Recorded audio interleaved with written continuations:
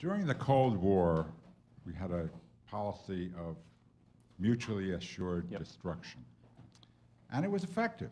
Nobody dropped an A-bomb on anybody else for quite a long time. In the area of cyber security, how would you advise Hillary or anyone else in the White House? What should the policy be? What should the degree of use of cyber warfare be before the United States should retaliate in kind, or perhaps better than in kind? Yep. What's interesting is when you describe the doctrine of mutually assured destruction, what you're describing in essence is the framework that existed beginning in the late 1950s, 1960s, and we then created a series of treaty structures to govern proliferation. What's interesting about the cyber domain is that it is not as binary. It's not just USA versus USSR, where there can be a bilateral set of negotiations that establishes norms and frameworks. We're in sort of a norm-free zone. We're in a law-free zone. We are in a treaty-free zone. And I think a mistake made by the United States government for the longest time was it assumed that it would benefit from the kind of asymmetry that the United States had in nuclear weapons in, say, the late 1940s, right?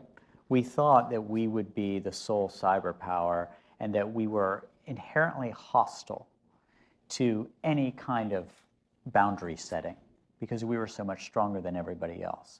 But what we learned was that the barriers to entry in cyber conflict are very low. And in fact, even though we might be the strongest in this domain, we in many respects have the most to lose. So to your question, step one, I think, is to not rest on our laurels and accept our asymmetry, but recognize that it is actually worth doing deals multilaterally to bring more states into, including ourselves, into an understanding that the cyber domain cannot be a Wild West. There cannot be kinetic activity that goes unchecked. So right now, as we sit here, there is kinetic activity between the United States and China. And I think that it is, quite consequential. As to when I would ever advise to use a cyber weapon, I would say where doing so will save lives in a significant number and where the malware can be contained. So I'll give you an example. One time that this was examined was in advance of the attack in Tripoli, when the beginning of the NATO actions to remove Gaddafi. And the question essentially was, if we bomb the air defenses, it'll create a body count of a certain number. Can we cyber attack it? Where basically we turn off the air defenses without anything blowing up and without anybody dying.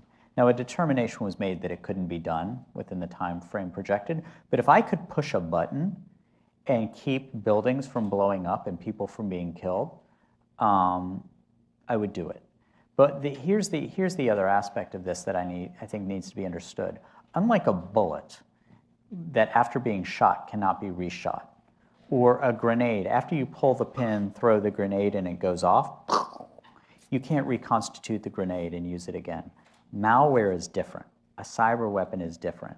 So it is alleged, I have to say it is alleged that the cyber weapons developed that were in use against the Iranian nuclear facilities, there is evidence that in the code base of that malware, that a subsequent cyber attack emanating from Iran directed against Saudi Aramco, the Saudi, the large oil company, actually had a digital signature that looked a lot like what was alleged to have used against Iran. So theoretically, what this means is Iran, having been a victim of a cyber attack, which allegedly crippled its capabilities in the nuclear domain, having now access to that code base, used it against the Saudis. Again, it's not like a bullet or like a grenade. So for me, what this does is it makes it all the more necessary to create structures that contain the use of these weapons.